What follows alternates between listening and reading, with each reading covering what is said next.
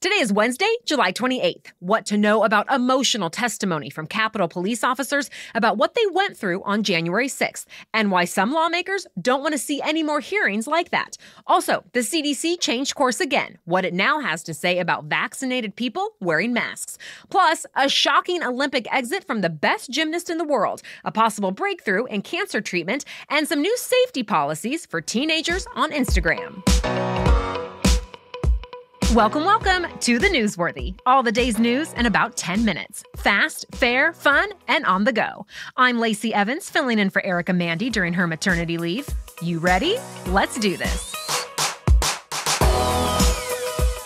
It was an emotional first public hearing for lawmakers investigating the January 6th Capitol riot. 4 police officers who defended the U.S. Capitol that day described how they were confronted by a violent, angry mob. They spoke about being beaten by rioters and thinking they were going to die. One of them, who was also an Army veteran, says he was more afraid to work at the Capitol than in Iraq. He said rioters were calling him a traitor, a disgrace, and shouting that he should be executed. Another officer, who was black, said several rioters called him a racial slur. In the end, about 140 Capitol and D.C. police officers were hurt trying to fend off rioters. Some of them say they're still dealing with physical and mental injuries more than 6 months later. All 4 officers who spoke on Capitol Hill yesterday begged the lawmakers to dig deeper into exactly how the attack happened. They say that's the plan. They want to know exactly who coordinated the riot and how to prevent another one. But a good chunk of Congress doesn't want this investigation to happen at all. Remember, the Senate voted against a bipartisan commission that wouldn't have included any sitting members of Congress. So this one is being led by the Democratic-controlled House. House Speaker Nancy Pelosi ended up picking all of the 13 lawmakers assigned to it. Her Republican counterpart, Kevin McCarthy, was supposed to pick 5 of them, but Pelosi vetoed 2 of his choices for being too closely aligned with former President Trump. So McCarthy ended up pulling all 5. Pelosi settled on 11 Democrats and 2 Republicans for the committee. All 13 voted to impeach President Trump for his role in inciting the riot. So Republicans are calling it a politically motivated investigation.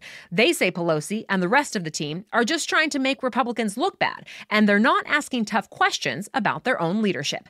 In the past, Republican leaders have also said another investigation isn't necessary since law enforcement agencies are already on it. So far, more than 400 people have been arrested in connection to the attack.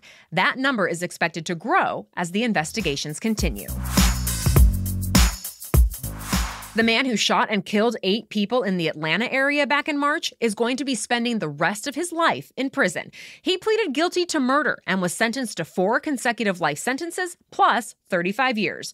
Remember, back in March, he shot employees and customers at 3 different Georgia spas. 6 of the 8 people he killed were Asian women. Robert Aaron Long still faces hate crime charges for targeting the victims based on their sex and race. And if he's convicted on those 2, he could get the death penalty. But in court yesterday, the shooter explained that he decided to murder people because he had an addiction to sex. He said he used to receive sexual services from the spas he targeted, and he wanted to eliminate the temptation. No matter what his motivation was, this shooting sparked a national outcry against a rise in anti-Asian violence. Rallies and protests have been held around the country. Whether you've gotten your COVID-19 vaccine or not, you'll probably want to keep your mask handy. The CDC now says if you live in a hotspot, you should go back to wearing masks indoors anytime you're in public. And yes, that recommendation applies to vaccinated people too.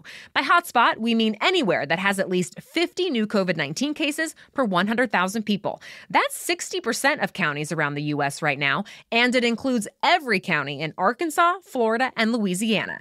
The Federal Health Organization also reversed course and said masks should be required for all students, teachers, and staff at schools nationwide. The Biden administration says the recommendation might change again if a larger percentage of the U.S. gets vaccinated. But for now, it says masks can help keep outbreaks from multiplying and forcing lockdowns or school closures. Remember, the CDC just issues recommendations, though. It's up to local leaders to decide whether to follow that guidance and enforce mandates. Los Angeles and St. Louis are among those who have reimposed mask requirements, and more could be coming.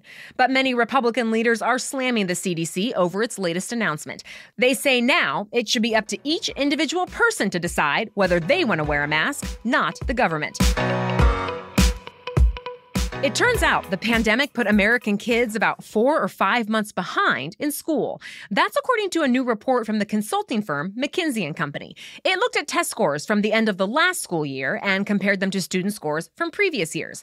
It found students in grades K through 12 were testing, on average, 10 points lower in math and 9 points lower in reading. The numbers were even worse for students in low-income schools or schools where Black or Hispanic kids make up most of the student bodies. The New York Times points to a few reasons for the disparity. One is minority or low-income students didn't have as much access to technology, so remote learning was more of a struggle. Also, there were higher rates of COVID-19 cases and unemployment in their communities.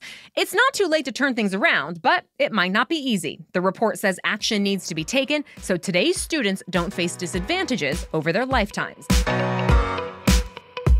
More news is coming up, but first, a quick break for our sponsor. Here's your main host, Erica Mandy, to talk about HelloFresh. Have you tried America's #1 meal kit yet? With HelloFresh, you get fresh, pre-measured ingredients and mouth-watering seasonal recipes delivered right to your door.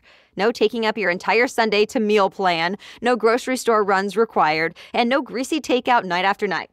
Look, I don't know a lot about how to cook, and frankly, I don't like spending a lot of time in the kitchen. But with HelloFresh, I always enjoy the process of cooking, and I'm always super impressed with how tasty the meals are. In fact, all the recipes have been designed and tested by professional chefs and nutritional experts to ensure both deliciousness and simplicity. So you should give it a try too. Go to HelloFresh.com/newsworthy14 and use code newsworthy14 for up to 14 free meals plus free shipping. And HelloFresh offers the flexibility you need to easily change your delivery day, your food preferences, or your plan size. And of course, you can always skip a week whenever you need. Again, go to HelloFresh.com/newsworthy14 and use code newsworthy14 for up to 14 free meals plus free shipping. It was a huge shock for Team USA and the rest of the sports world. Star athlete Simone Biles, who is widely considered the greatest gymnast of all time, pulled out of the team finals in Tokyo. She left the competition after the first event, which was vault. Biles seemed to get lost in the air during her routine, and she landed awkwardly. After that, she told her teammates they would have to go on without her. Biles said she didn't have a physical injury, but she was struggling with her mental health. Her teammates ultimately won the silver medal for the U.S., with Biles cheering them on from the sidelines. The gold went to gymnasts from Russia for the first time in nearly 3 decades. And early this morning, USA Gymnastics announced that Biles won't be competing in this week's individual events either. Another gymnast, Jade Carey, will take her spot. Even though American fans might have been disappointed that Team USA didn't dominate in gymnastics, Biles has been getting a lot of support, and Team USA is now leading the overall medal count. Star swimmer Katie Ledecky added to that tally today. She won a gold medal in the 1,500-meter freestyle. This is the first time women have been able to race that far at the Olympics, even though the men have been doing it for decades. And of course, there's a lot more competition ahead. Some of today's biggest events include women's and men's basketball, cycling, and diving. Researchers in Texas have developed a new strategy for treating the deadliest form of brain cancer. A team at the Houston Methodist Neurological Institute created a magnetic helmet that's said to be able to dramatically shrink tumors. The researchers tested the therapy on a patient with end-stage brain cancer. The man wore the helmet between 2 and 6 hours a day for about a month and even did treatments at home with his wife's help. He ended up dying from an unrelated injury, but his family allowed an autopsy, which showed the tumor in the man's brain had shrunk by nearly a third in just a few weeks. The doctors who developed the magnetic helmet say they believe the treatment could one day replace radiation and chemotherapy. But more studies will need to be completed first. Tech giants Apple, Google, and Microsoft are pulling in some of their biggest profits ever. Combined, the 3 companies reported more than $50 billion in profits between April and June. Apple did the best, making almost $22 billion in that 3-month period. That's its best third-quarter profit in company history. It was boosted in a big way by hot demand for iPhones, but Mac computers and iPads have been doing well too. Alphabet, which owns Google, reported a profit of more than $18.5 billion. That's more than twice its profits from the same time last year. It's been getting a lot more money from ad sales, especially from retail, travel, and entertainment companies. Then there's Microsoft. Its profits increased by nearly 50% compared to last year, and demand for software, cloud services, and office tools were major factors. More big numbers from the tech industry are still to come this week. Facebook is expected to reveal its quarterly earnings today. Amazon is on deck for tomorrow.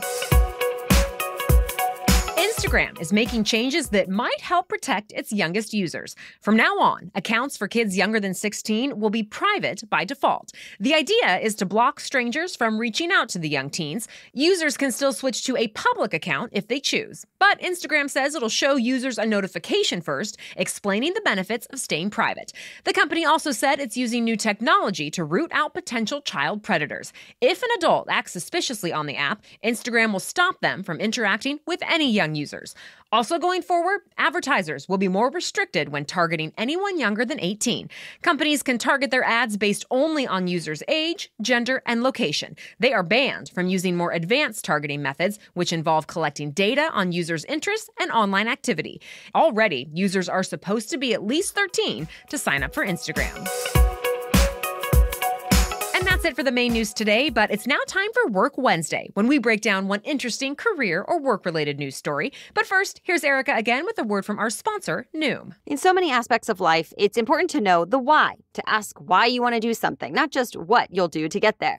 Well, Noom wants you to focus on why you want to change your relationship with food and why you have certain health goals. From there, Noom uses a cognitive behavioral approach to empower you with the knowledge to build smarter, more sustainable habits and behaviors. Noom knows one size does not fit all, and that everybody's journey is different. So you let them know your personal health goals, and Noom customizes a program just for you. I appreciate that Noom says no food is completely off limits, because it's about balance. And you know, I love balance in news and in nutrition. In fact, Noom has published more than 25 peer-reviewed scientific journal articles about the science that goes into their approach to helping people achieve a healthier way of life. They combine an evidence-based approach with empathy. So start building better habits for healthier, long-term results. Sign up for your trial at Noom.com/newsworthy. Again, you can sign up for your trial at Noom, spelled Noom.com/newsworthy. Now back to Work Wednesday. After more than a year of working through a pandemic, it seems Americans are ready for vacations, and they're requesting days off in higher numbers than usual. Typically, American workers waste about a quarter of their paid time off, but that's starting to change. A recent survey from the U.S. Travel Association found nearly 8 in 10 employees are planning to use more vacation days this year than they usually do, and almost half say they'll take longer trips than in years past. The survey also shows more workers are planning to unplug from work during time off, meaning they're avoiding business emails and phone calls. This trend is happening as more Americans report feeling increasingly burned out compared to last year. For the first time this summer, some companies are even shutting down their whole offices to give workers a break. Those businesses include social media management company Hootsuite and private equity firm Carlyle Group. All right, thank you for listening today. We'll catch you up on more news to know tomorrow. Until then, have a great day.